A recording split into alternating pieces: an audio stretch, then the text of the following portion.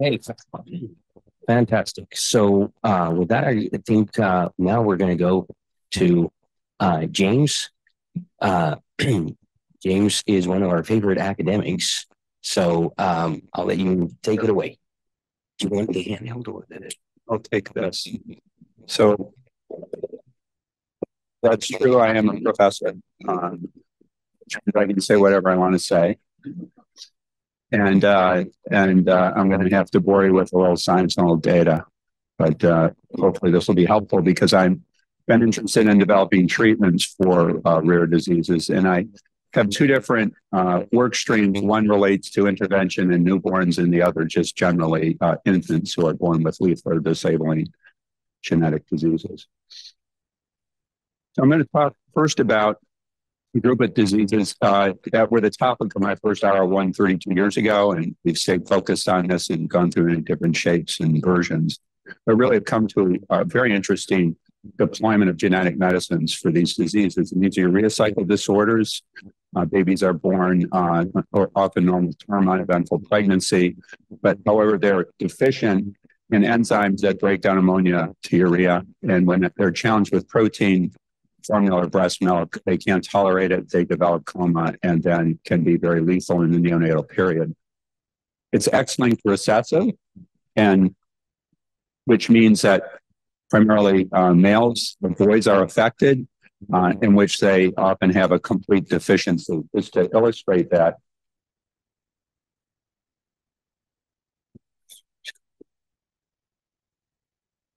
this isn't working anymore. Let's go back. I'll keep trying and see how it goes. So, these are tissue sections. It is actually an animal model of OTC on the left, showing broad staining, which there's expression of the enzyme throughout, but in affected males there is none. 50% mortality at birth in most places, and the only way there's survival is liver transplant. In females, there's a random inactivation of the X chromosome, and you can see here in that tissue section, but there's sort of an intermediate expression of the gene and therefore an intermediate phenotype. So I want to share with you three different aspects of the disease that we've developed, trying to develop treatments for, as illustrated by the De Leon family, who are organized the patient advocacy group for urea cycle disorders. After three normal pregnancies, the family gave birth to a boy by the name of Jesse in 1990, who, again, normal pregnancy, normal Apgars, but became very sick, developed hyperammonemia and coma before there was really any effective supportive care. And this young infant then died at 3 days, illustrating how fulminant this can be. 10 years later, and during that intervening time at necropsy and follow-up analysis, the mom was determined to be a carrier. So when she was pregnant again 10 years later, they did prenatal diagnosis of a fetus, a boy fetus, who was found to be OTC deficient. So they deployed everything they could to try to treat that newborn. Made it through the neonatal episode, and then listed the patient for liver transplant, which is the only way to really treat the disease. Now, their livers are normal, but they're just missing one enzyme. And Michael then underwent a liver transplant, but died 7 months later of complications of liver transplant, which is not easily done in young children such as this. And then Ariella, was their next child, was found to be a female, less concerned about the severe form, but it turned out that she was a carrier and was fine until 7 months of age, at which time she started to develop symptoms. And during the time has been a very difficult situation for her and the family because anytime there's a catabolic stress, she's at risk of hyperammonemia. Mom, who was a carrier at the time of menopause, developed symptoms as well. So I want to share with you three ways in which we try to approach this disease. One is, how do we treat the heterozygotes or the later onset patients? How do we have better outcome at the neonatal episode? And how do we prevent the need for liver transplant? So we're going to start with a little bit of a lecture of genetic medicines, and this is sort of a tour where we're beginning with a hepatocyte that's deficient in OTC deficiency. And I want to talk about what we initially did for developing a genetic medicine for those with later onset disease. And that's AAV gene therapy, which is basically what I've done for most of my career. And what AAV gene therapy will do is transfer a normal OTC gene into the nucleus of the cell and then express RNA, which then expresses protein. That DNA persists in the cell, but if the cell is rapidly dividing, it's lost.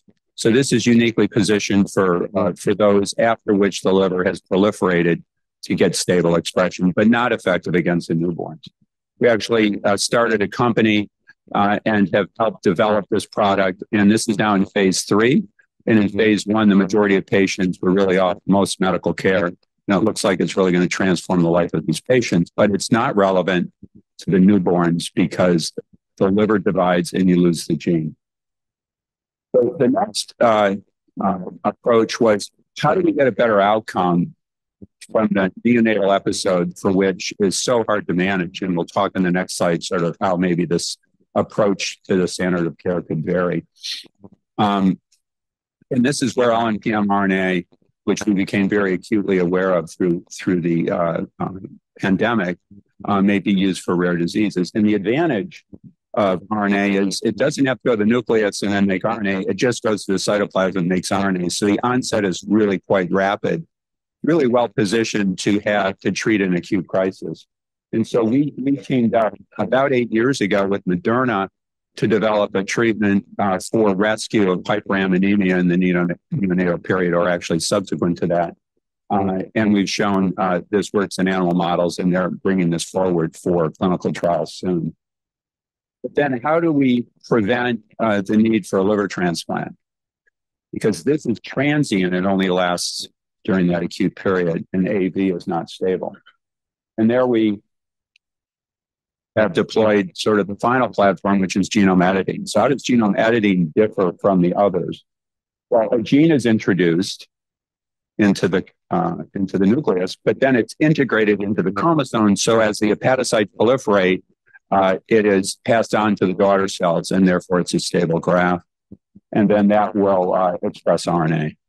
So we've evaluated this over the last 8 years. We piloted this in 33 newborn monkeys in a variety of models. We started a company called eAcure, and we are now finished all the manufacturing, done all the preclinical studies, and we hope to be able to report data in genome editing in neonatal OTC patients in 2024. So yesterday we were told to think big, forward thinking. So sort of a dream of mine is how we can intervene in these newborns who are affected, have better rescue, and then have a stable engraftment in a normal life. So I'm going to talk about very briefly how this diagnosis plays out, because it's explosive and tragic. Baby's normal, APGAR, unless there was a family history, hyperammonemia after 24 hours. And if the patient is not acidotic, then there's a presumptive diagnosis of a urea cycle disorder, not knowing what it is. Literally within a few days, the patient becomes comatose, is in the intensive care unit.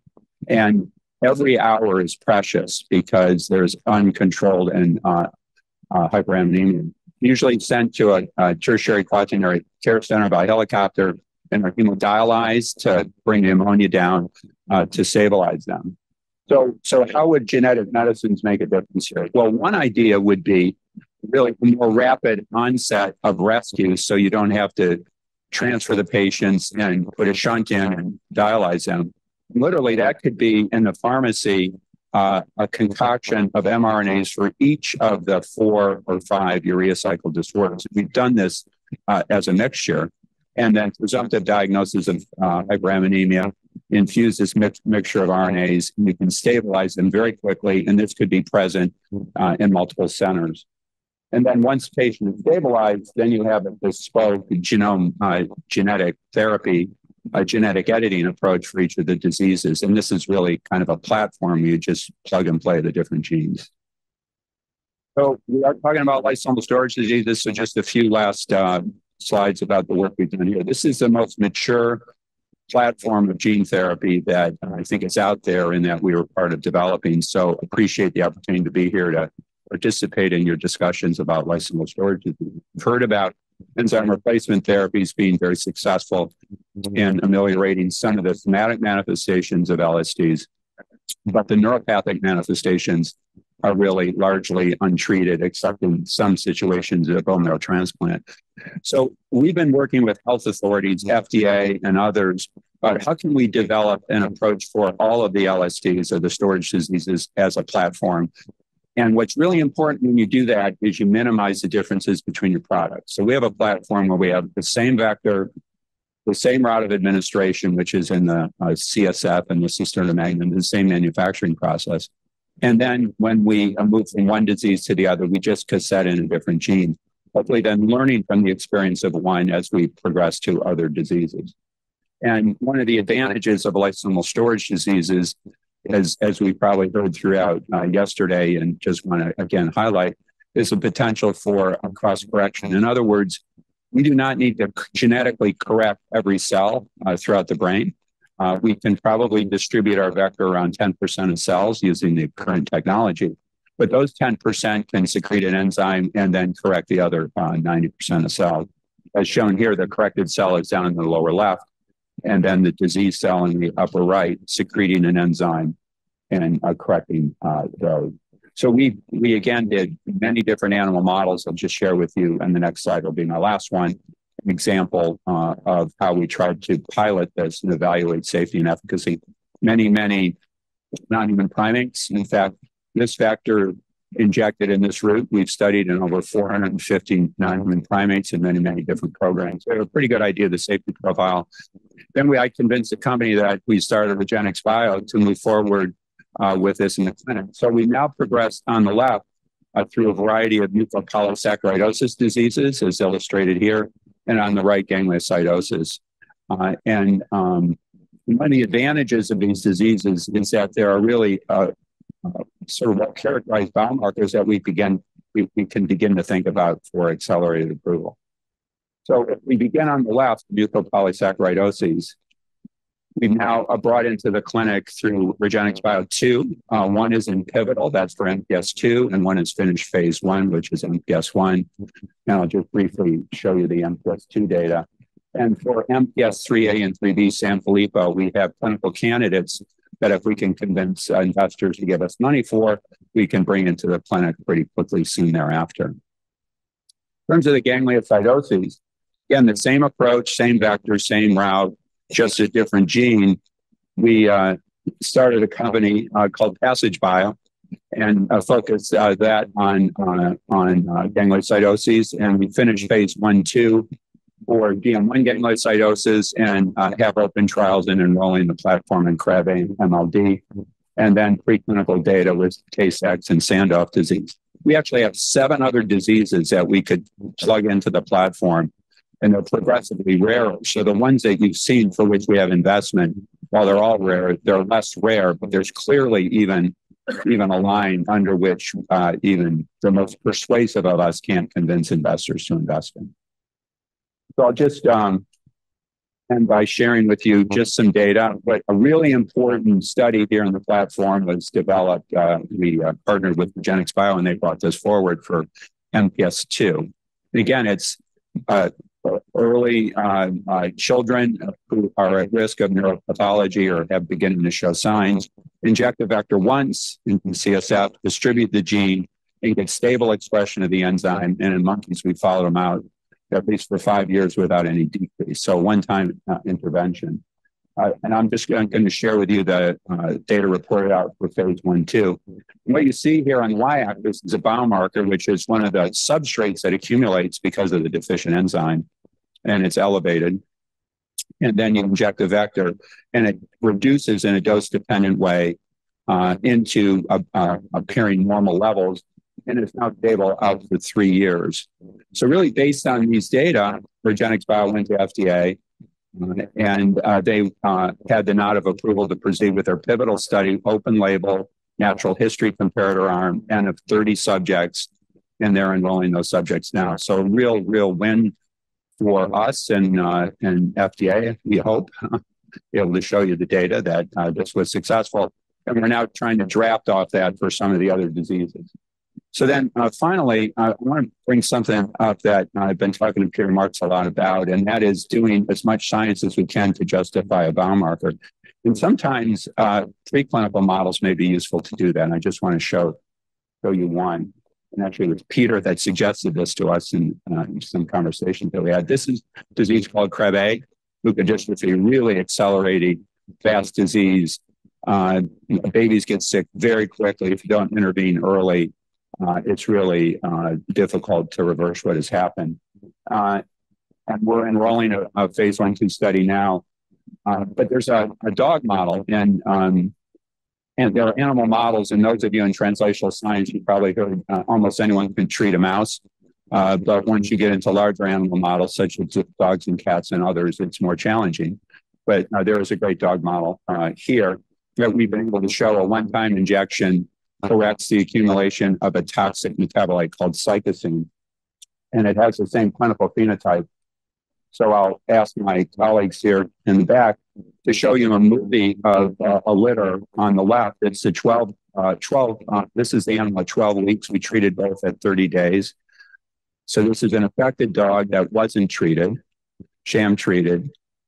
You can see the dog's tremulous, has lost motor activity, similar to what you see in patients. And a few days after this, due to humane considerations, the animal was euthanized.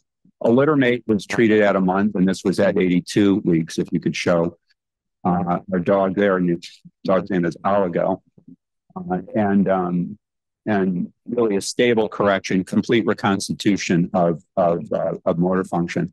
So I do think we are at a time when the future is now. In the OTC world, so more complicated. You have to intervene as neonates. They're often sick. Got to get them over that period. But we are making progress in the clinic, and hopefully drugs for the full spectrum there.